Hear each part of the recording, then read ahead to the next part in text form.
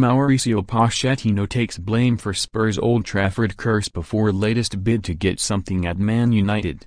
There'll be no way to console Mauricio Pochettino if Tottenham suffer another defeat away to Manchester United. He's so competitive even losing at video games annoys him. Old Trafford is one of only two grounds, with Arsenal's Emirates, that the Spurs boss has visited more than once and never won.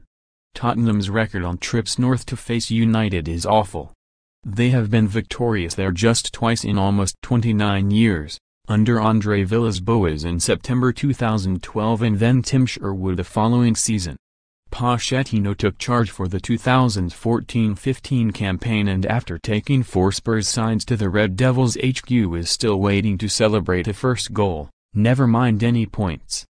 But the former Argentina defender is happy to shoulder the responsibility as the man in charge rather than put the blame on his players. "Do you think only the players lost there?" he said. "When the team lose, I lose first. When we win, there are many things ahead of myself.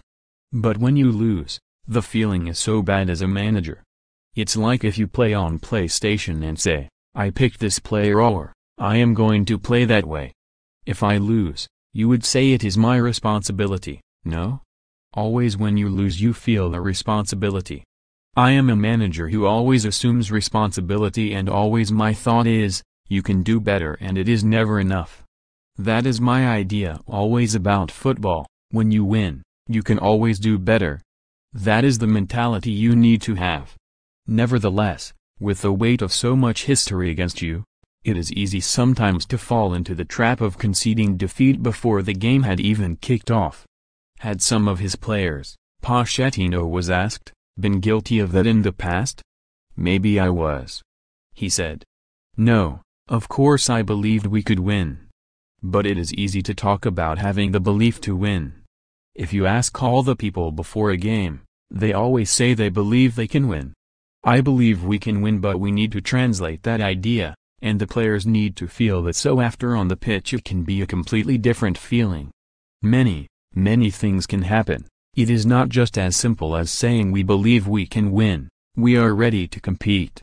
Because then the performance can still be so bad and you find they were not ready to compete. On the training ground, in every single situation you need to show that your mentality is strong and you really believe you can win. But the most important thing is to show it yourself and work hard. Then still it is a lot of other things, quality, how you sleep the night before the game. But we will go to compete at United and try to win.